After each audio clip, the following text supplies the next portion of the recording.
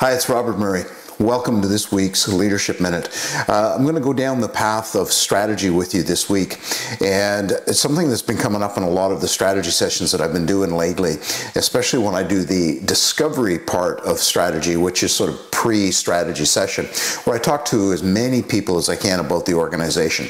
I'll talk to the strategy team, the team of people who are actually going to be involved in doing the strategy. I will talk to other employees within the organization, vendors, suppliers, and customers. What I find fascinating is when I get to the whole part about strategic positioning, or as what I call secret sauce. Why do customers buy from you, and why is it that what is it that's something that you do that's different than your competitors?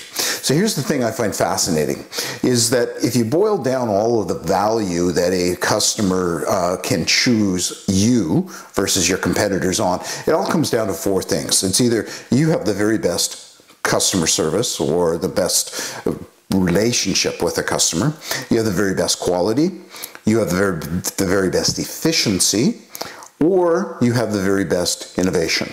And when I ask customers to rank their order of preference, they're able to very, very specifically and very quickly able to say, I choose them because of this, then number 3, then number 4. Remember, service, quality, efficiency, innovation.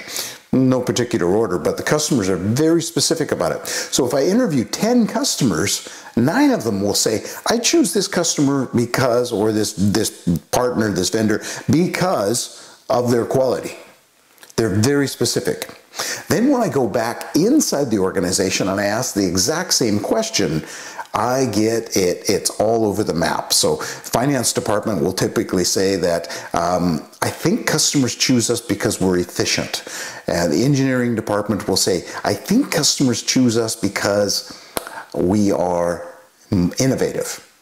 Sales and marketing will say, customers choose us because we excel in service. And the operations team will say, it's because of our quality. So it's all over the map. Here's the thing. Talk to your customers. Find out why customers buy from you. So in other words, what is your secret sauce? Then make sure that everybody on the team, all the departments, the entire organization knows that this is our secret sauce. Let's say it's quality. That's why customers buy from you. Make sure that everyone knows that this is the #1 reason why customers choose us. We still have to be good at the other 3, but this is what makes us different than our competitors. Then you'll start to see that the teams will start to work together and make sure that there's common objectives around delivering that quality. So do your work, talk to your customers, talk to vendors, talk to suppliers, then make sure you've got total alignment inside the organization. That's it for this week. Keep sending me those questions because that's what generates this blog. Take care.